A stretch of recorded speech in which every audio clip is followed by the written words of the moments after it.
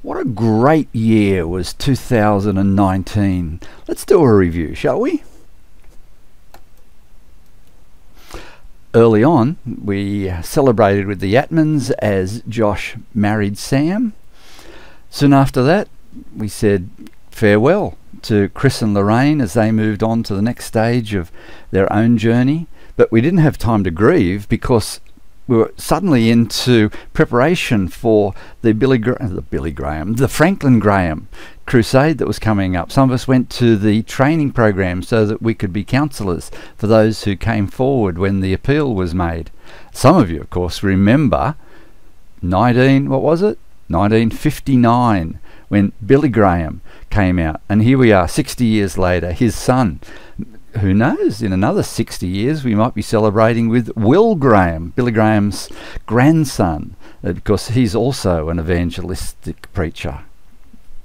There was, of course, much preparation that went into us going, and of course a busload in traditional crusade style went into join this enormous crowd at the Sydney Convention Centre, and heard great preaching. And then when the appeal was given at the end, countless numbers of people streamed forward to receive Christ as their Lord and Saviour. We want to follow that model by seeking to go out into the world, discipling those who come to Christ, baptizing them and teaching them to obey all that Jesus has commanded us. That's, after all, it's a great commission, isn't it? That's what he wants us to do. And so integrated into our church are the Bible studies that we do, where we go deeper, our home groups, our growth groups that help us to get a grasp on what God is saying to us, what his word says and what it means. Here is a group that's been doing just that.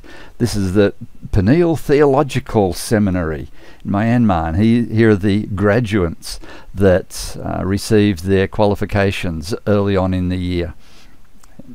Here they're graduating with their proud staff supporting them. We support them with mission prayer, and of course prayer is integral, and we meet every month for the hour of power. We back that up with growth groups both at home and at church, and many of you come. You're welcome to come and be part of that. It really is a growth group to help us in our Christian journey. And of course, church lunches, very popular, very nourishing, and we'll be enjoying that in just a few minutes' time.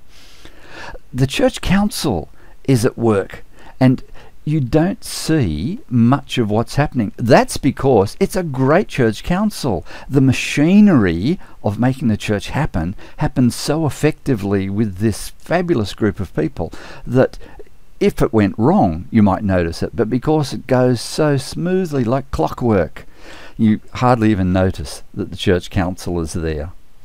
Ladies' lunch has been something that's thrived for years, but come New Year, watch this space because there will be some changes. Men's group has already undergone those changes. What used to be a catch-up fellowship group has become a study group, as we still catch up with one another, but it's about studying God's word together that enriches our souls.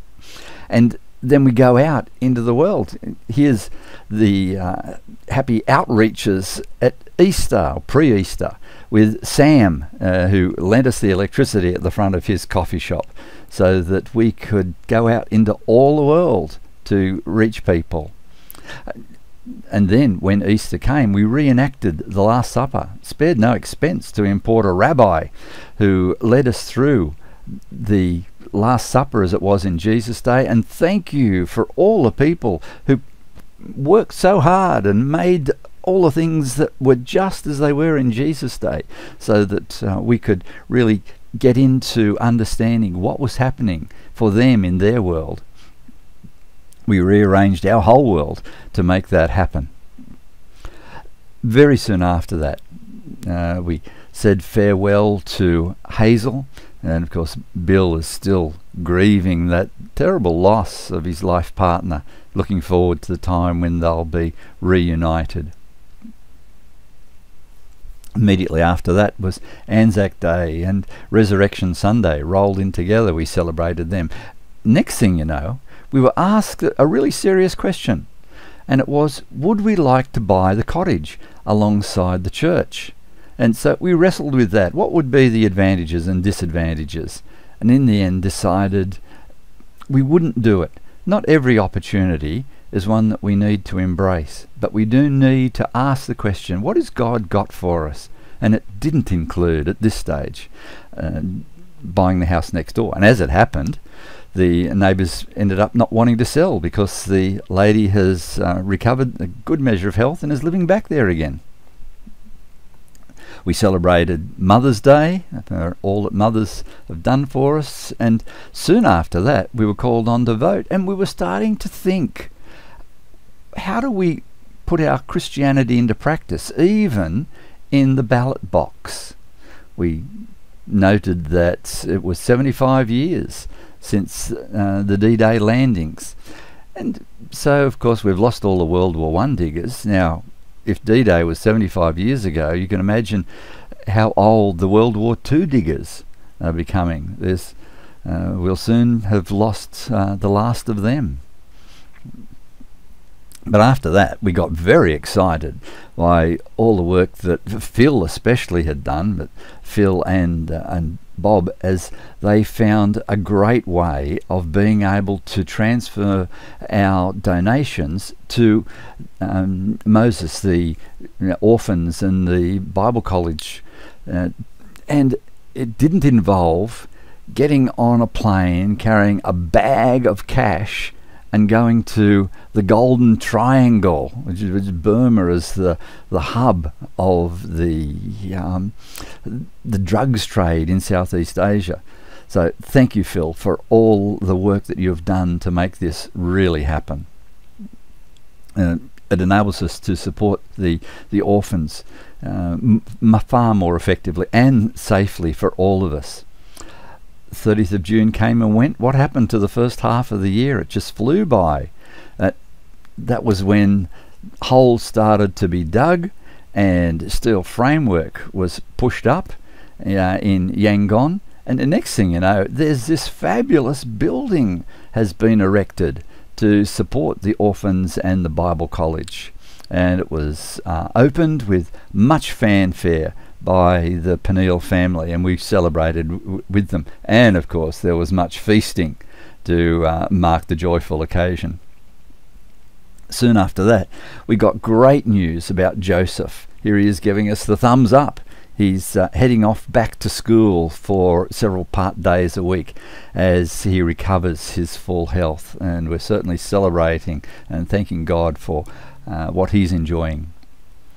Back at home, things were coming to push and shove, and things that were Christian values were being challenged by the world in very serious ways.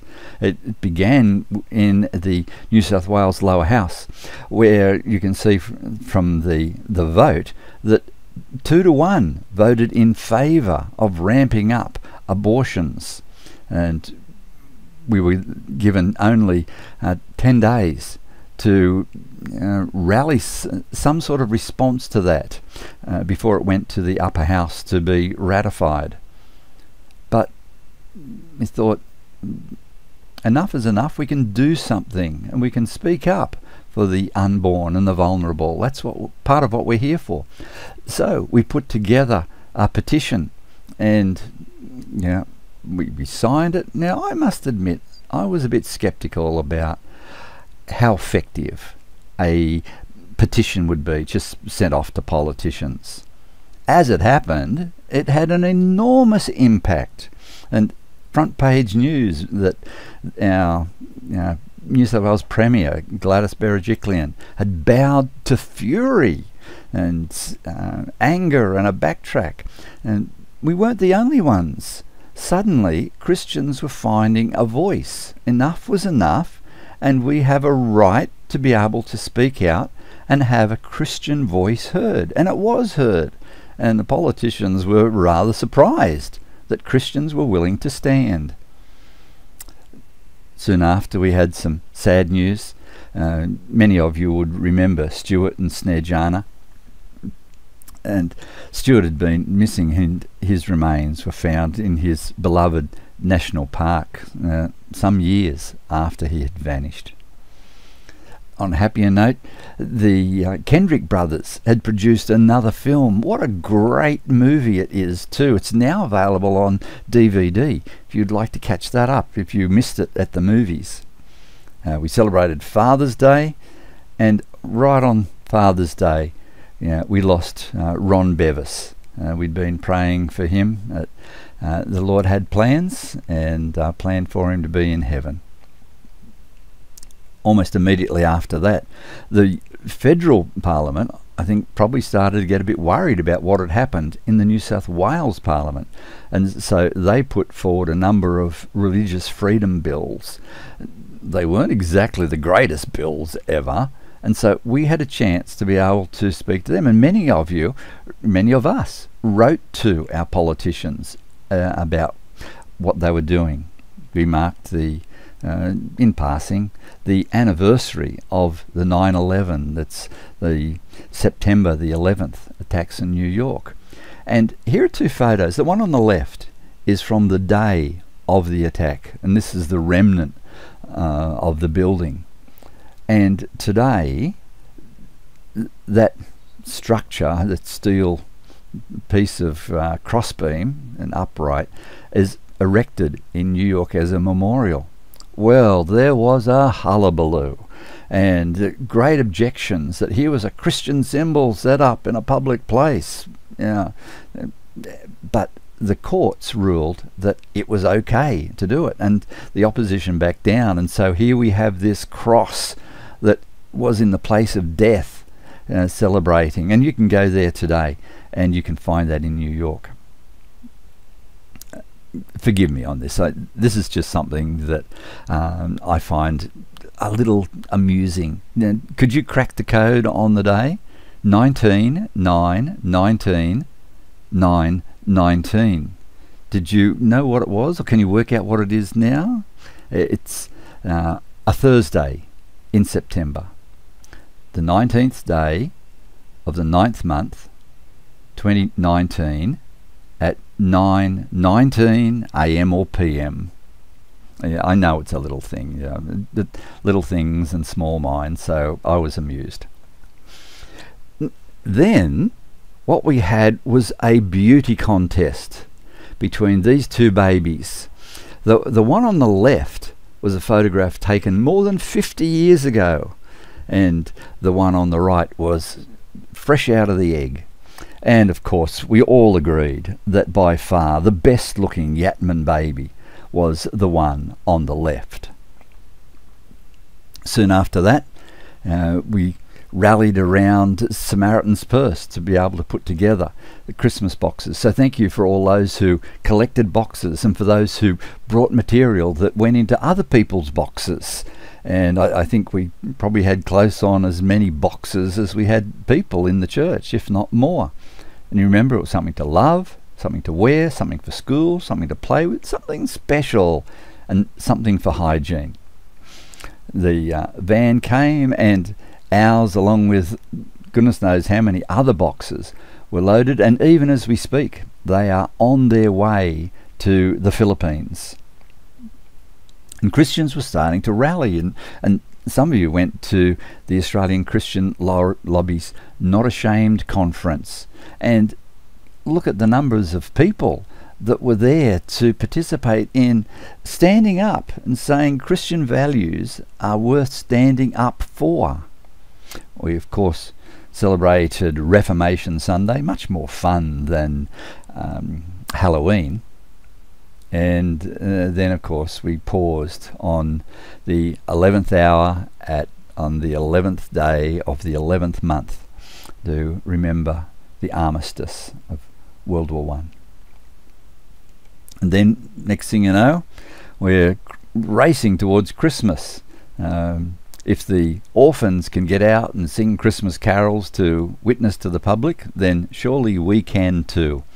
It took some preparation, and many of you rallied and produced these bags of blessings. Thank you, Deirdre, for the program and the contents that made this possible. And here they are, ready to roll. And of course, thank you to Jenny, who has year after year laboured single-handedly to produce special gifts for Christmas Day, Mother's Day, Father's Day, and making these events very special. Yes, indeed, she does deserve a hand. In Bunnings, we've been going several years now. Brett Rowe was a great supporter and enabled us to launch into our program year after year. We've rallied, and then yesterday, this is some of the people who were there to celebrate all over again and to give out bags of blessings and to reach out to people, invite them to know more about Jesus, more about our fabulous church. Not everyone's had a fabulous year though, and some of you have spent time in hospital. Perhaps the one who gave us the biggest scare of all was John. It's glad to see him back on his feet. Many of you have enjoyed holidays. It's good to welcome you back. And then we've welcomed new people. Now, Vile has been with us now more than 12 months, and Bianca is our latest regular. And yes, welcome. It's good to have these young ladies as part of our fellowship. The thing that makes us different, though, we're not just a club that celebrates good things or does good things. We have a connection to the spiritual. This is something that makes us a church and not just a social club. It's where we're connected to what Jesus has done for us and who he is. And we must never forget that he is the reason for the season and for the church. And of course we get to share the gifts and our tithes. And here's where we change track, and I want to move into our budget for the coming year. The Reserve Bank calls this the Consumer Price Index. The rest of us know it as the rate of inflation. And here it is mapped over the last 20 years. 20 years, and I'll show you why the 20 is important in just a sec. When Robert brought down his first budget as treasurer in the year 2001, you can see that the budget that he brought in was $2,100 per week. You can spot that on the left-hand side of the dotted line. If you pursue that line and add to it that percentage from the inflation graph, you'll find that the very same amount, the very same spending power, 2,100 20 years ago is now 3,400. So if we were to have the same budget with the same dollar value spend as Robert first introduced, then our weekly budget should be $3,400. But do you know what Robert's been doing? Oh no, it's a good thing that he's been doing. It's a fabulous thing. It's an amazing thing that he's been doing. He's actually been paring down our budget so that year after year, although the dollar number goes up, we're getting far more bang for our buck. He's enabled us to be able to do more on what is effectively less. The dollar's, I know the dollar is more, but the effect of the dollar, the value of the dollar is far less. Some of you could remember way back when there was much crowing by Paul Keating that he was the world's greatest treasurer. And that was because he'd been acknowledged by I don't know whom as now let me try and think what the exact term was, the International Finance Minister of the Year in 1984. Now, as it happened, Wayne Swan won exactly the same award, the International Finance Minister of the Year, in 2011 for the way that he had handled the Australian economy during the global financial crisis. Well, I can tell you, I can absolutely assure you that the world's greatest treasurer is Robert Cole.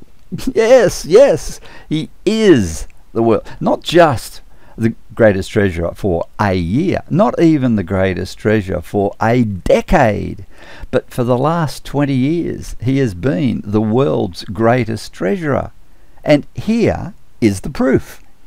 He's been able to do more with less. If only our politicians could come and have a few words with Robert about how he manages to keep us running in the black. He's got something that he can teach them. But you know what? He's decided that after a mere 20 years, he's going to pass on the baton to someone else.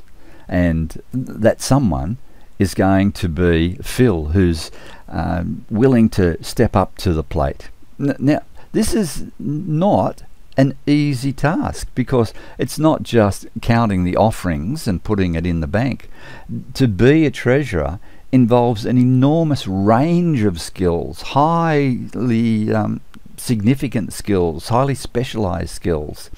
And so Phil has got some very big shoes to step into, but he's willing to be game enough to do that. Now, the Church Council has approved this. This is an internal appointment by the Church Council, but we want you to be part of that process. So, are you happy about Phil stepping in and becoming treasurer in Robert's place? Show of hands. I think overwhelming. You know, could say universal endorsement. So, thank you, and we will be praying for Phil and the new role that he's taking up in the new year. Now, let's have a look at what's been happening, not over 20 years, but let's zoom in a bit and look at what's happened over the last 2 years. And you can see that, you're familiar with these graphs, I don't need to explain them to you. But you might remember that in the third quarter of last year, we asked for a computer projection of what's been going on with our offerings, because they were starting to fall away. And the math said, not only will they fall away, but the fall will continue, and unless it's altered, we'll be in very serious trouble very soon. We put that to you, explain what the situation was, and so you can see how the graph suddenly changed. Thank you for engaging with this and being willing to step up and make a difference through deliberate giving. And so you can see the graph has moved in a completely new direction. But let me show you something that I found really fascinating. The maths that gave us the curve back in 2018 is exactly the same maths that give exactly the same curve through 2019, 2020. It's the same graph, exactly the same shape, and it's following exactly the same pattern. So it looks like there's something like 18 months to 2 years from crisis point to crisis point. But we can't live by crisis points. We need to be wise stewards about what we're doing. Now, the reason why it's a curve instead of a straight line, here it looks like a straight line, but it's on the other graph a curve because every year the difference increases, and so what looks like a small difference increases, and so it curves down from the flat line of the budget above it. What you end up with is our expenditure. There is no new spend. We're spending exactly the same amount. Okay, we're allowing for inflation to impact us, but there's no additional spending that we're doing. We're following Robert's model of minimal expenditure, and our income is totally dependent on our offerings. We have no other source of income other than what what we as a church congregation pull together in our various ways of doing that. And inflation impacts on that and keeps on drawing us down. So what we need is to, before we get to crisis point, launch into a whole new curve, a whole new form of stewardship, a whole new step up. So I know that you're extremely generous, and I appreciate that. But now is the time for us to reevaluate that. What we were giving when we began the new curve back towards the end of 2018, our dollar value has changed since then. And so now it's time for us to think, okay, it's not just this dollar that I can keep on giving, but I need to reevaluate, and it's that dollar plus the inflation value that's been kicked in over the last 18 months. So that we're thinking ahead and moving into a whole new way, of a whole new pattern of giving that's going to allow us to meet our budget. Changing tack altogether. This is what's coming up in the next 12 months that will be of significant impact for the Church Council. You remember the Royal Commission into child sexual abuse uncovered some awful stuff.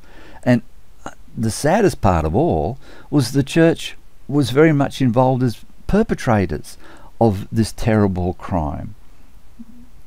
So our denomination has partnered together with some others and has produced a set of documents that the Church Council is going to be using, and the program is called A Safe Church Health Check. Now, it begins with this commitment. Now, this is not a commitment by the Church Council. This is a commitment by us as a church. And it's the church. Now, it's not the church out there, but it's this church. LifeChurch, Panania, is committed, and it must be a commitment to providing places, services, and programs that promote physical, emotional, and spiritual health and safety, and model the love of Christ to all whom we have contact with, particularly children, young people, and vulnerable adults. That's how all of this documentation opens, and out of that commitment there flows a whole raft of other material. There's a 13-page policy document that follows that commitment, and it includes all of these things. And then beyond the policy document, there are 18 other documents that are about procedures that we need to follow. And the Church Council, as part of its work, is going to be reviewing these every month. And there may even be a Safe Church team. So if you have a particular interest or concern about caring for the vulnerable, you might want to put up your hand to be part of that Safe Church team. Now, to give you an idea of how significant this is, if someone was to walk in off the street today and say, 40 years ago, I was abused by someone in this church and I want $1 million compensation.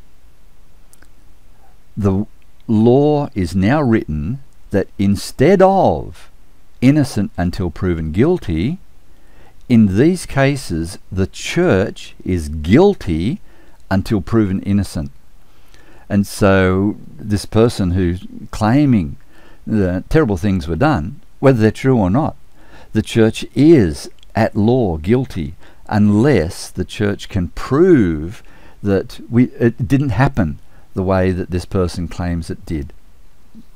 And so part of that being vigilant, of living out the commitment, is the policy and the procedure documents, and then working with those documents every month, non-stop, every month and forever onward, to ensure that we are putting in place a safe environment, safe in every possible way.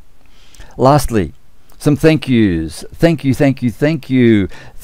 to the world's greatest treasurer, who for 20 years has guided our church in financial responsibility and stewardship. Thank you, not to be outdone, Jeff, thank you for 40 years of faithful leadership within our church leadership. We really appreciate and value the way that you have cared for us, and your wisdom and leadership has kept us on the straight and narrow through that time. Yes, of course, we do right to celebrate them.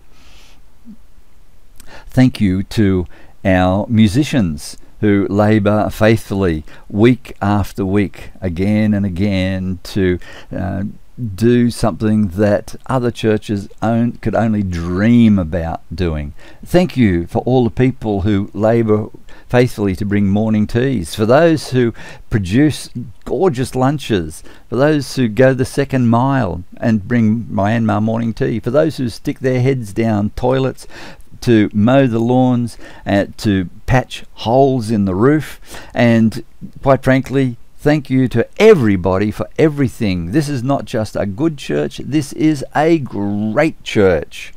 And it's great because you are making it great. This little flock is just the best church that the world has seen. We are doing church the way that honours God, pleases Him, and blesses us as well as all those around us. Yes, from here you get to see what can be seen from up front, and you'd be surprised just how much you can see from up front, so be careful. And of course, thank you to Jesus. Thank you for who He is. Thank you for what He's done. Because of what He's done and who He is, we are who we are, and we are who we are becoming. We are a great church thanks to Him. And what are we? We are those who are making followers of Jesus by being followers of Jesus. Let me pray for us.